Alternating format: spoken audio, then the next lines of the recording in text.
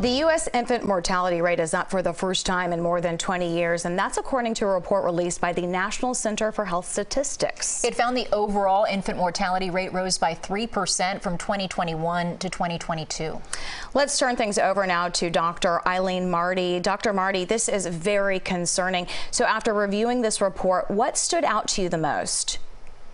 Well, I think several things stood out to me. Number one is the reason for the mortality seems to be tied with complications in the mother and sepsis in the babies. It is a problem that's seen primarily, based on the statistics, a change for white babies and people of Native American or Alaskan natives. Those are where we're really seeing a significant change, and it's mainly been little boys where we're seeing this.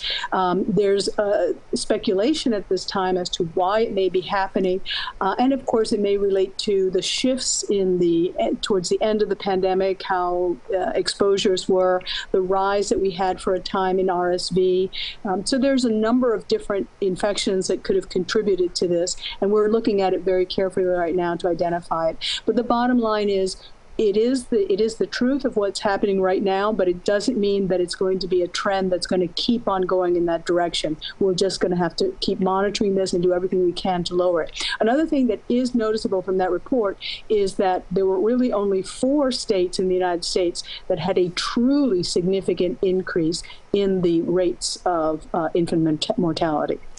Dr. Marty, obviously a lot of factors go into this, but as we've read about infant mortality rates, maternal mortality rates as well, one of the things that always sticks out is that people suggest advocating yourself. And it sounds like a good idea in theory, but in practice, really, what could parents-to-be be doing in situations where they might be concerned about how their labor and how their birth plan is going?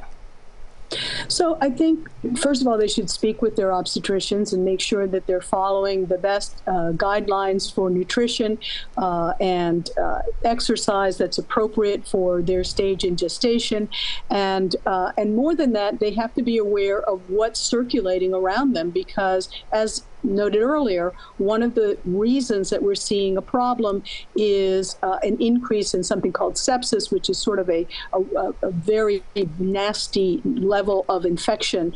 And again, we're seeing it mainly in little boys, and we do know that the immune system of little boys is not always as ripe as that of little girls, and therefore they are more at risk for these infections. So taking measures to reduce their risk of acquiring an infectious disease during pregnancy is something that a pregnant mom can do to try and reduce the risk to the baby.